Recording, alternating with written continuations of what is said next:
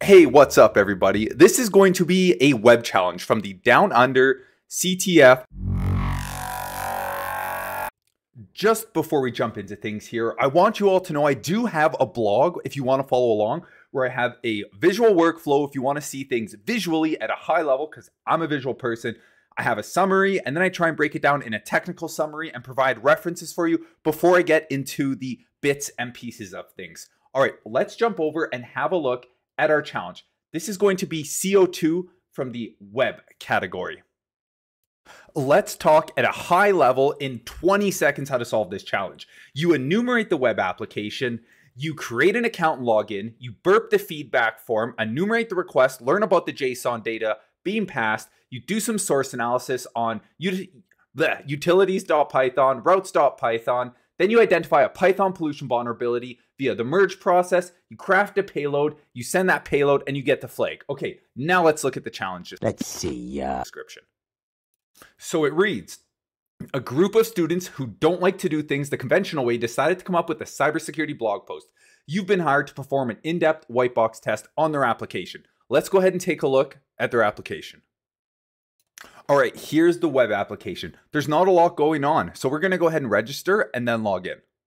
So we can see we really have two options here on the website. There's two things users can interact with initially. One, we can create a blog post. Two, we can click the feedback form and provide some content that will be safely stored forever. Other than that, there's not a lot else to enumerate on this web application. I'll quickly show you what it looks like when you burp the feedback request, and then we'll pivot and do some source code analysis to find the vulnerability. Here we have it. This is what you see if you burp the feedback form request, and you're going to see this little JSON body here where it's outlining the specific attributes of this feedback form object. So let's go ahead now and take a look at the source code. This is the routes file. And the first thing, there's three important things in the routes file. The first one is right here, the flag, OS get environment flag. So the flag is actually an environment variable. Now the second important thing is right here. And this is going to be the TAC get flag request. And this endpoint will actually check, and if flag is equal to true, which is now a global variable, which we've seen above defined as an environment variable, then it will actually return the flag. And if it's not true, if the flag environment variable is not true, it will return nope.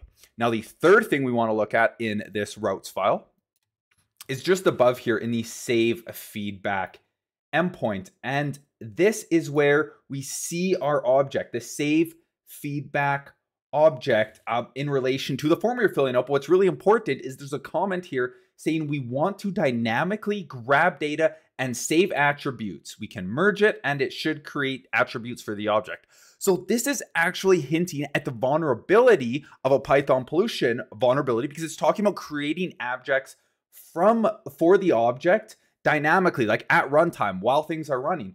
And you can see down here, there's this merge process that says merge data feedback. Now, let's go ahead and do some analysis of the utilities Python file. Okay, here in the utilities file, we can see the merge function, and we know the merge function is calling on data and feedback. So here it's doing source and destination. So source is the data, which is that JSON data payload, and the destination is the feedback object. And we're going to write into that. And if we look through here, we can see that there's a dictionary that's created, and the program goes through recursively and looks at every attribute and makes sure if it's not there, then it actually updates and appends what we're looking for. Now, in case you're not familiar with a Python prototype,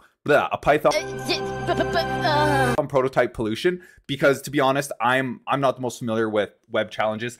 A quick analogy is, imagine a hotel with a digital registry system where guests can enter their details when they check in. It's self-check-in. The hotel has a default template for each user, and it has things on it like guest name, room number, where you're from, how many times you stayed, and special requests, maybe like warm towels or I don't know, some freshly delivered food when you arrive. But anyways, the system automatically merges these details into the guest profile. So it's like a template, and it's merging the two together. And we're going to merge these two templates together and pass some malicious commands. Now let's talk about building this payload. So here we have our initial request, and we're going to add onto this. The first thing we want to add is the class. Why do we want to call the class here? Because we want to access the class of object, the feedback object, because this is going to let us manipulate the feedback class. All right, the next thing we're going to want to add, obviously, the initializer method. With the initializer method here added for our class, this is going to let us move to the next stage where we're now going to call globals. And globals lets us access global variables because we know the flag is a global variable from how it was defined when we were looking at the routes file earlier. So let's add that. All right, so we have the class, the initializer, the globals. Now the last thing we have to add is our attribute. That's going to be the flag true. Let's tack that. Now this is our payload fully assembled. So we're going to go ahead now. We're going to forward this request. And now we're going to browse over to the get flag endpoint and check out what we get. Boom, there it is.